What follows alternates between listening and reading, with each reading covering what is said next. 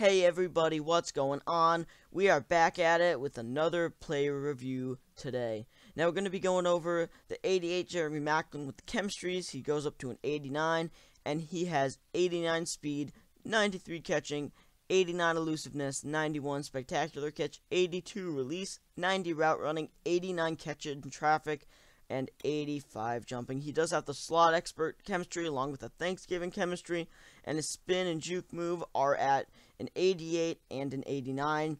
A decent stats for a receiver. I do really like his catching stats, and what he definitely did best was his release, but definitely better, even better than the release, was his route running, and the speed is definitely good here. And as you can see, he makes, I believe that's Morgan Burnett, look absolutely silly. I mean, he just destroys him.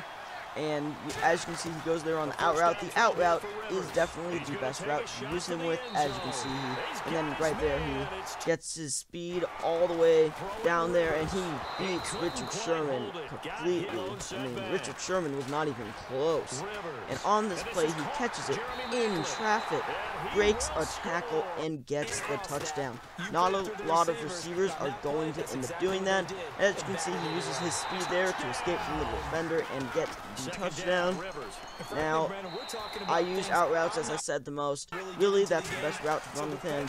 About 10 to 12 yards down the field, and if he's in man coverage, he is most likely going to burn the defender. And here he does make the catch in traffic. I did have a little bit of problems with him catching it in traffic, but I mean, those problems were not big enough to me warrant not using it.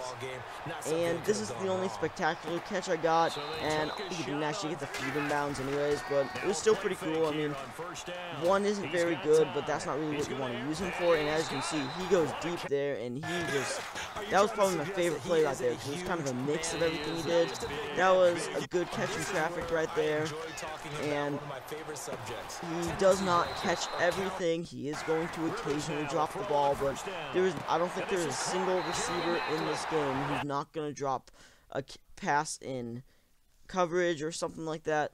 But is he worth 20,000 coins? That is the big question I like to answer at all of my videos, and I do believe that he is worth, without a doubt, 20,000 coins. He is better than probably most of the receivers who are an 88 overall at this point in the game, because he does have a good mix of speed along with the catching stats.